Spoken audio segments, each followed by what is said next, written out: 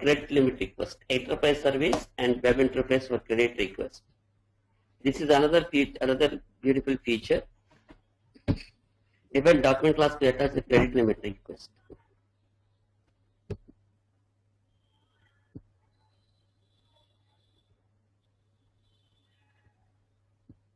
In SAP, there is a module called DMS, Document Management System. And some of the features is the documents if you would like to attach to the credit limit request. I told you that you remember or not. You have a new customers as well as the old customers. Customers for revision of the credit limit, and the new customers will request for a new credit limit.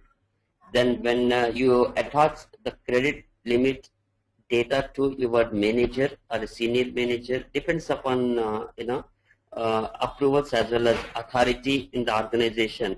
You have to attach the files and the data and create a link to the to that manager to approve the credit limit request.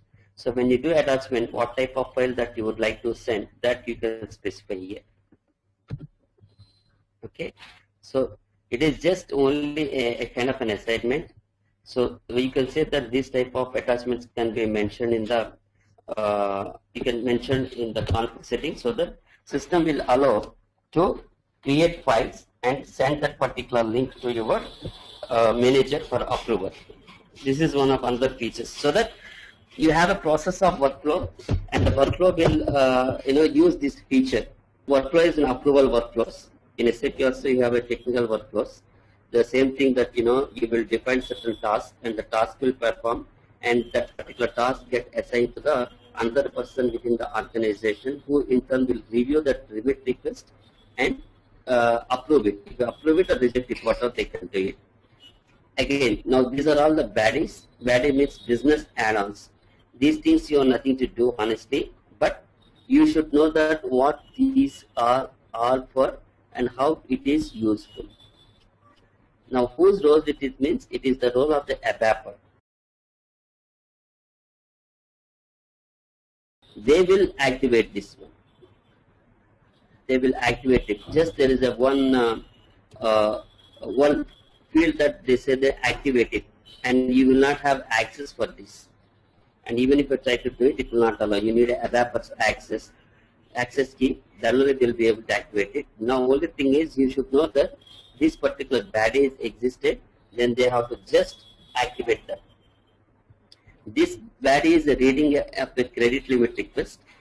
This is a change to a credit limit request, creation of a credit limit request, data of a credit limit request, and the search for credit limit request, creation of a credit limit request. This is synchronization as well as a checking, search, and reading functionalities. To activate these two different users within the organization, you have to ask these guys to activate them. And at the same time, within this functionality, if you want to add some more functionality, say suppose check of the data of a credit limit request, check of the data of credit limit request. If you want to add a little more functionality in this, then you will ask the ABAP for, hey, there is a baddie available, can you activate and change a small programmings? These guys, they will do it. So you need to understand only these labels, but not have what is happening inside this label. Okay. Now, if you would like to know each one of them more, then click on this documentation. You see that whether that particular feature will be able to provide or not. Use the business add-on in the component of SAP Credit Management. With this baddie, you can implement customer-specific adjustments of the enterprise services, credit limit change request. Okay, you can use the following method. The methods are not part of your role. The methods are part of your technical people. Okay, enhancements. These enhancements are part of your technical people. Now coming to web interface request. This configure web service, define status changes, mapping baddies for service customers. It is the same with here. The only difference is this is for service customers, consultants and consultant, and any legal related, consultant related, implementation consultant. Those type service customers you have. For them, you can use this specifically, but you don't have to worry. This you can, when you know this, you will also automatically knowing it. Web interface for credit limit request means this one you have to take help of your developer as well as the other technical folks. You would not be doing it. What it does, suppose in the organization, there is a chance that some of the users are using SAP very limited. For them, you don't want to provide any license cost to the SAP. Every user goes with a license cost, right? So to provide them a license cost means they may use all the modules, use one or two transactions. To minimize the cost, what SAP does is you can go with an external application. Like if you want to have a request and you want to send the request using the web form, then you can integrate the web form with this particular module, so that you can use you can configure the web services and you can create web interfaces for approving of the credit limit request. These are all intranet within the organization. They can log in on the web and they can see the credit limit and they can approve it, which in turn will get updated within SAP. So to do that configuration also, you will be using this particular BAdl.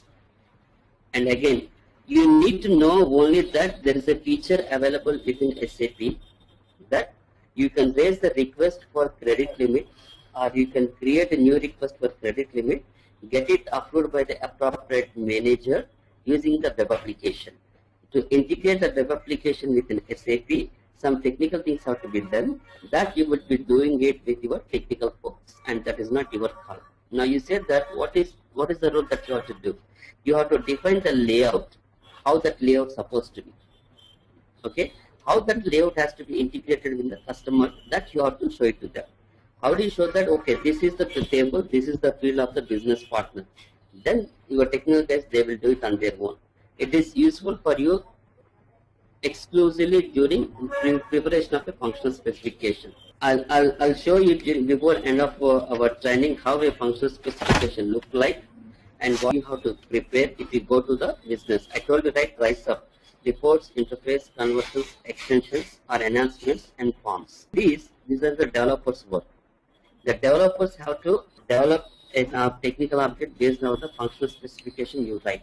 When you write a functional specification, you should know what table, what field, what logic it is. There is a template SAP provided that I will share with you before end of our FSCM